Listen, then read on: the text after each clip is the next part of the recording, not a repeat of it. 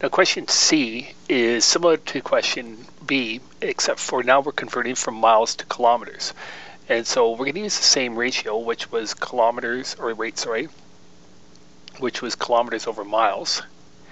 And what we want to do here is put 1 over, and it'll be 0.62137. But this time you're looking for the number of kilometers. We'll put in K for kilometers, and we're given that we have 26 miles because miles has to go on the bottom. So we cross multiply, so this comes out to be 0.62137K is equal to 1 times 26 is 26. And remember, to solve for K, we have to divide by whatever we're multiplying by. So we're going to divide both sides by 0.62137.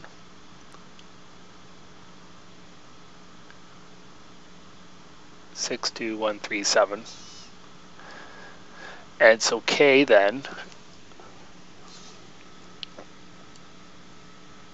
is going to be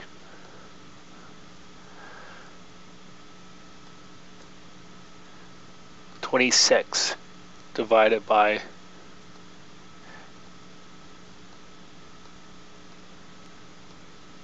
remember last time we multiplied by 0.62137 to convert from kilometers to miles. Here we're dividing, and so that means that 26 miles is approximately 42 kilometers. So this is approximately equal to 42 kilometers. So 26 miles is 42 kilometers.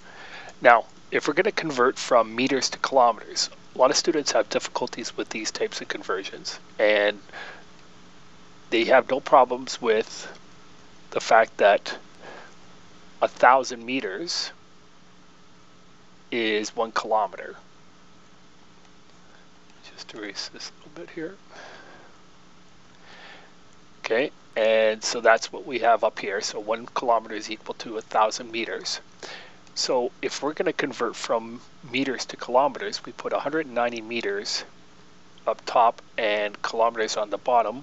Cross multiply, 1,000 K is equal to 1 times 190 is 190.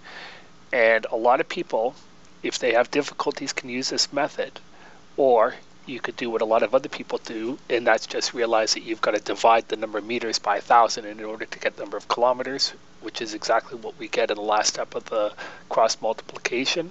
So that means that the number of kilometers is 0.190. So 190 meters is 0.19 kilometers.